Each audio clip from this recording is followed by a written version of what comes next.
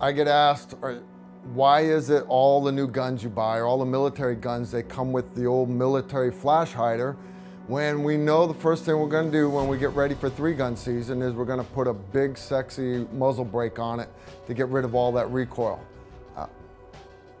Why? Why does the military do it? I'll tell you why. The standard military flash hider, okay, the way it's indexed on the gun, it has openings just across the top of it, not down bottom. The reason why they do that is all that that fireball, once that bullet leaves the end of the barrel, fireball coming out the end, what it does is that fireball, instead of pushing straight out where it can be easily seen from the sides, it vents out through each one of these ports. Vents out to the sides, it vents up. Does not vent down because most of your infantrymen back in the day would be shooting from the prone position, and that would keep it from blowing up dust off the ground. Blocking him from seeing the target makes sense. Also, by having the openings on the top, it also kind of keeps the muzzle from climbing. Again, that makes sense. But why do they do it? That blast is still going somewhere. That flash is still going somewhere. But what it's doing is, instead of the flash coming straight at the enemy where it can be easily seen by other enemy on the sides, the flash is opening up in a star around the front of the shooter's weapon, and it does not blast out the front. It's very hard to see from the side because it's limited by these very small ports. However, from the front, the actual enemy that's being shot at, he does see a much larger visual signature, which is kind of acceptable because hopefully he's on the receiving end of that bullet that you just sent downrange anyways, right? So that's the concept behind the flash hider. The fireball is still going somewhere, but it's being blocked from other people viewing it, and instead it's made more visible to the person directly to the front. Right? So that's the concept behind it. Now, your civilian flash hiders, Remington and AAC, you usually see their guns with one. Here's one of them right here. You'll see it's not closed and it's opened up. It has 3 openings. Vents out, all that fireball, that flash, opens up into thirds. This is not indexed, so it doesn't have to be keyed a certain way. This particular one is threaded so it can take an AAC suppressor. But what it does is it opens that blast up to the sides, shortens the blast down this way. Again, good for getting rid of the blast if you're in a combat situation, which is why they do it. I don't particularly like this design because it's open on the end. When they first started coming out with the M16 series of rifles in Vietnam, the flash hider was also open on the end. And what they found was in the jungle, they'd get a lot of branches and vines in there and would often hang up on the foliage around them. So they closed it, and after a few other slight modifications, they went to the modern day flash hider that comes on all of our military assault rifles right now. All right, so Carl, why not switch to a muzzle brake? Aren't muzzle brakes better? What is a muzzle brake? What a muzzle brake is, all right, this particular one right here made by JP Enterprise. This particular one has got 2 baffles. And what it does is now when that bullet exits the end, flies downrange, right? Our mission's to mix metal and meet together. That fireball still comes forward. All that pressure that's built up, that explosion that's happening, that's forcing that bullet out the end of the barrel, that explosion, all that pressure is still there. It catches the front walls of these baffles and forces the front of the gun forward, hopefully on a well-tuned muzzle brake with the same amount of force that's being recoiled backwards.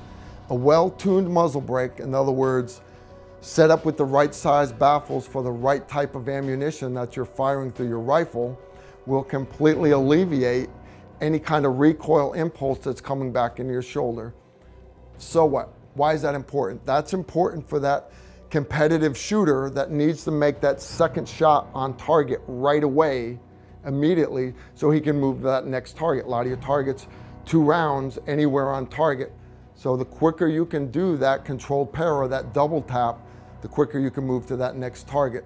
So the better the muzzle brake, the better. So there are lots of designs out there. This particular one that I like to use from JP Enterprise, besides the 2 large baffles, it also has small holes on top that take out that rise of the front of the gun, that muzzle rise. Another brand that's used a lot, especially by the guys in the military, this particular one's a Surefire muzzle brake. Again, 2 baffles, very, very well designed, and this particular one is set up so that you can thread the Surefire suppressors onto the front of the guns. Now there are lots of other muzzle brake designs out here. Here's a rather pretty one. If you look at it, this one has 3 baffles. This one's designed by a guy out of Texas called Benny Hill. Fine gentleman, great design. We personally opened up the holes on the top to tune this particular one for this length barrel for the ammo that we were using that particular match. Great design, and seems like every show you go to, every new gun magazine you open up, there's a new design of a new muzzle brake that is better, greater, sexier, and is going to make you more accurate. The problem with a lot of these muzzle brakes, and the reason why the military doesn't like everyone using them, is a lot of times when you're coming into that shoot house or that structure where the bad guys are in, you're in a low light situation. You may even be under night vision goggles.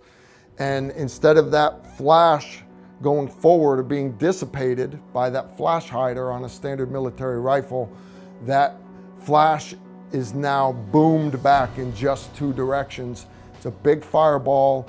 You've seen them on the ranges. The guys running the muzzle brakes have guns that are much louder to the people to their left and right than the guys that are just shooting a flat crowned barrel or somebody with a flash hider. It's not generating any more decibels. It's not generating any more explosive force. It's just now it's forcing that shockwave back. So to the left and right, to the rear, guys running muzzle brakes are going to be a lot louder. Likewise, under night vision goggles, it's a much more distracting fireball.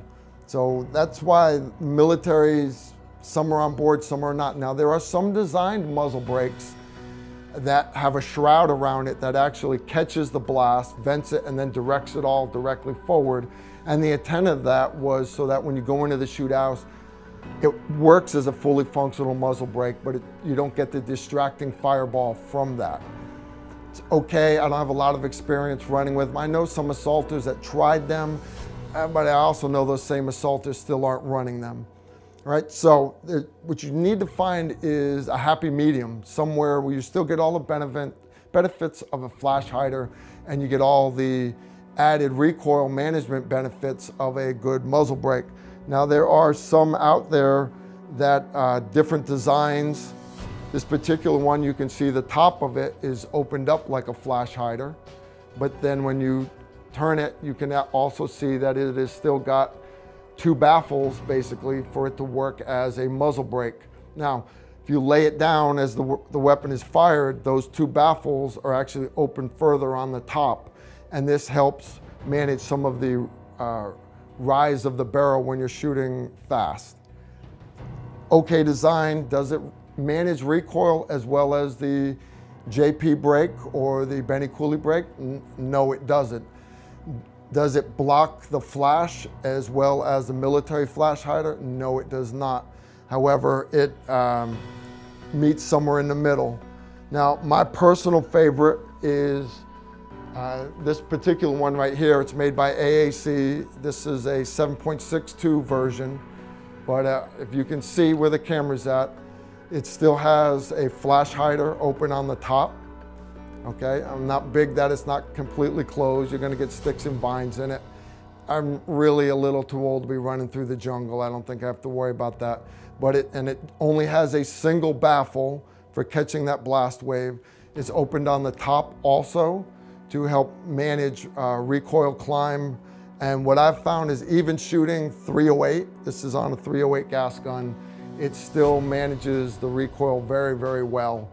And I have the option that I can thread my AAC 308 suppressor on there. And that right there, to me, not so much worried about cutting the sound out, but a good suppressor completely alleviates that flash altogether. So my preferred choice and what I recommend for people is understand the difference between a flash hider and a muzzle brake. Understand why, whatever your mission may be, you may lean in one direction or the other. If all you're gonna do is shoot 3-gun, by all means, go with the most effective muzzle brake that you can find. If you're leaning more towards a tactical scenario where you're really worried about the other bad guys shooting back at you, you may wanna look towards a flash hider. General purpose though, I honestly believe there's enough really great products out there that meet in the middle, and you get that good happy medium, and that's what you need to do. Analyze what your particular mission is and find the brake that works best for you.